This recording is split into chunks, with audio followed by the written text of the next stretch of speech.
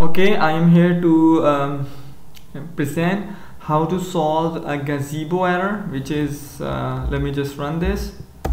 I'm going to launch Gazebo, and you could see that there is an error in REST request, and this is some sort of website or something like that. So I am here to present how to resolve this error. So first of all, just kill it. Okay, so this has been killed, and yes, we are here now.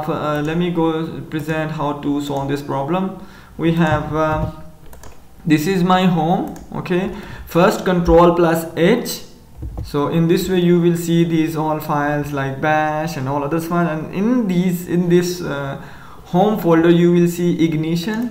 So click ignition and then fuel, and then there is a config.yaml, so YAML or whatever. So click it, and this is the URL which is causing error. So you just change it, comment it, okay, and then the new URL for this YAML file is this one. Now this has been activated. Control+save and then close it. And now if you run it again, Gazebo, you see there is no error. Okay, no error. So again, kill it. You open this YAML file, and then you see this one.